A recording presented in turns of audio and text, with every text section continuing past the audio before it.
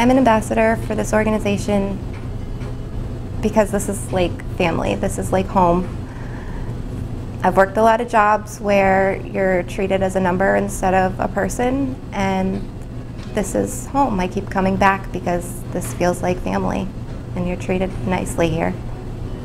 I always try and seek to help out my coworkers and other people that I absolutely can. When people ask me questions, I try and answer it for them, or I find people that can answer it for them.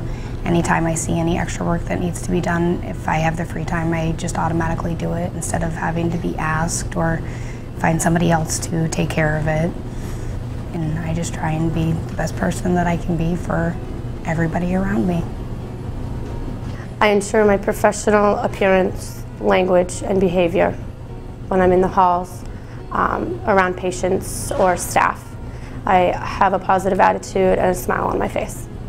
So I guess when I'm out in the community and people ask me what it's like to work here, what it's like to be here, I generally tell them that it's just a really big, team effort. And when I was going through college, and I worked here the whole time, and as my education progressed, my career kind of just advanced with it.